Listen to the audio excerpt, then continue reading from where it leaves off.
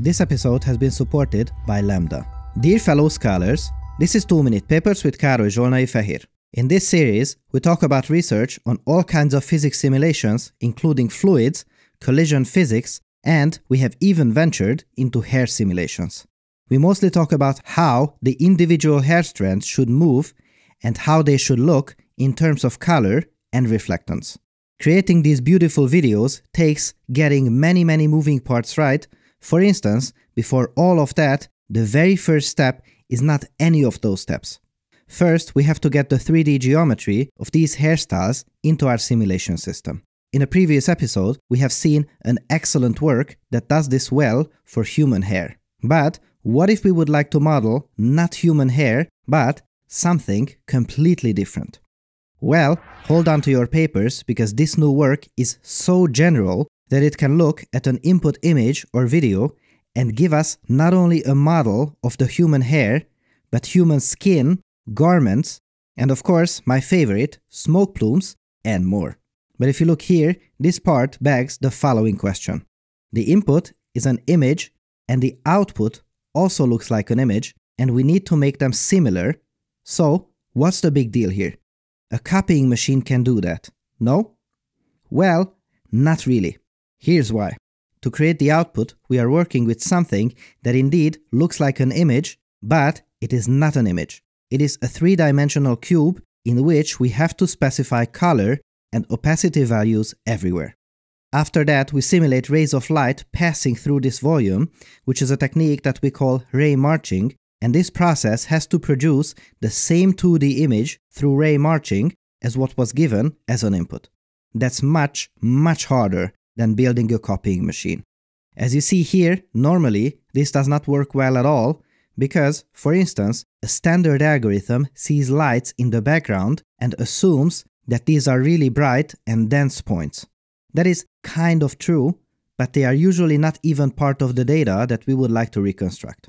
To solve this issue, the authors propose learning to tell the foreground and background images apart so they can be separated before we start the reconstruction of the human. And this is a good research paper, which means that if it contains multiple new techniques, each of them are tested separately to know how much they contribute to the final results.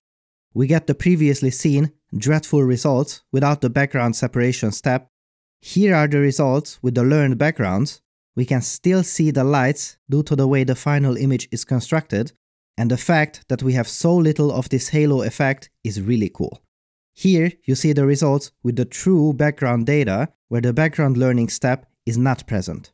Note that this is cheating because this data is not available for all cameras and backgrounds. However, it is a great way to test the quality of this learning step. The comparison of the learn method against this reveals that the two are very close, which is exactly what we are looking for.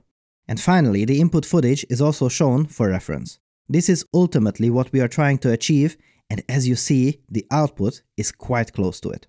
The final algorithm excels at reconstructing volume data for toys, smoke plumes, and humans alike. And the coolest part is that it works for not only stationary inputs, but for animations as well. Wait, actually, there is something that is perhaps even cooler. With the magic of neural networks and latent spaces, we can even animate this data. Here you see an example of that, where an avatar is animated in real time by moving around this magenta dot. A limiting factor here is the resolution of this reconstruction.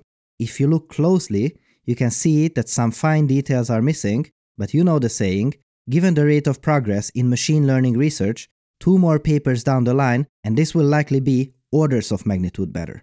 And if you feel that you always need to take your daily dose of papers, my statistics show that many of you are subscribed but didn't use the bell icon. If you click this bell icon, you will never miss a future episode and can properly engage in your paper addiction. This episode has been supported by Lambda. If you are a researcher or a startup looking for cheap GPU compute to run these algorithms, check out Lambda GPU Cloud. I've talked about Lambda's GPU workstations in other videos, and I'm happy to tell you that they are offering GPU Cloud services as well. The Lambda GPU Cloud can train ImageNet to 93% accuracy for less than $19. Lambda's web-based IDE lets you easily access your instance right in your browser. And finally, hold on to your papers because the Lambda GPU cloud costs less than half of AWS and Azure. Make sure to go to lambdalabs.com/papers or click the link in the video description and sign up for one of their amazing GPU instances today. Our thanks to Lambda for helping us make better videos for you.